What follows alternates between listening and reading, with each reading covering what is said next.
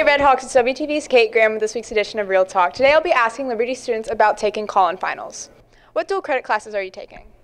I'm taking World Lit and Economics. This year I took World Lit, which is World Literature, and then Econ and Government.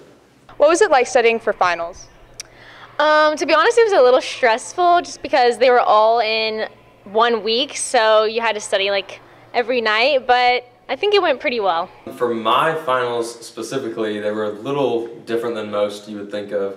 It wasn't actually like one final for the whole semester. It was just kind of the last test. So it wasn't a true final, so it made it a little easier. Do you think the work is harder in your college class than your regular classes? Definitely yes, because in Collin we have basically quizzes like every other class, and there's just a lot more work.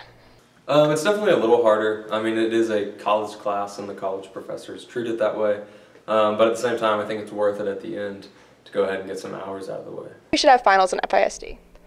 I do, because I feel like our system's a little easy, so it doesn't really prepare us much for college. So we get there and we're not going to know how to study for a really hard class where that really matters. The test matters a lot. Are you worried that you won't know how to study for finals in college?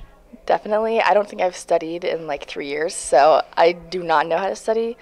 So hopefully I can figure that out later. Reporting for WTV, I'm Kate Graham.